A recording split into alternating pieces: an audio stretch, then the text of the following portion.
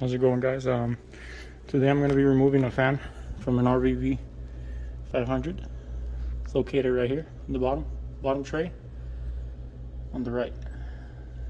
You're going to want to remove bottom panel, should be 2 screws, and also the side panel should be 2 screws to give you direct access to the cooling system of the machine. Obviously you want to unplug the machine first, and if you have any freezing, you might want to unplug the machine directly from the bottom. See this right here? You unplug it and leave it overnight, and you can still do your vents.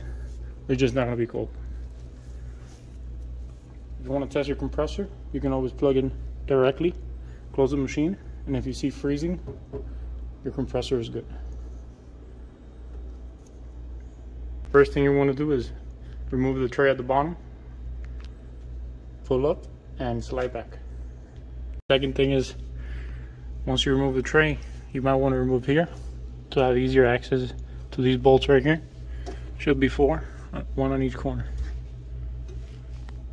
One more thing to keep in mind is you want to test that the relay is working before you remove the fan. So the way you do that is you go on to programming mode, you go up to the front, you look for test, pound, you look for test relays, you look for your fan, turn it on, you hear that relay, that clicking sound is a relay. So that means it's very likely the relay on this one's good. If you don't hear the clicking sound, it's very likely you have to replace your relay. Relays are located down here.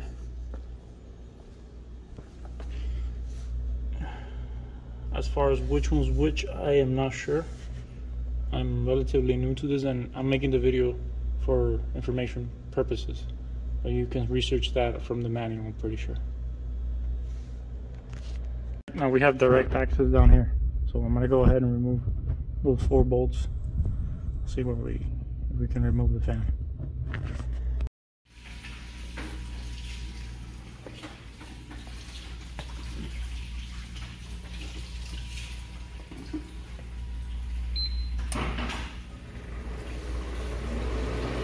Alrighty, so I went ahead and removed the bottom panel that goes here, and I removed the panel that covers here.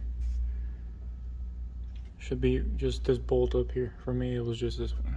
Remove that so you have access to reach down there, and remove here so you can unplug. This is the connection for the fan. So that gets unplugged, you run it through there. I had this there. Take that out and you can push it through there. If you need to facilitate the pull, you stick your hand through the back, through here.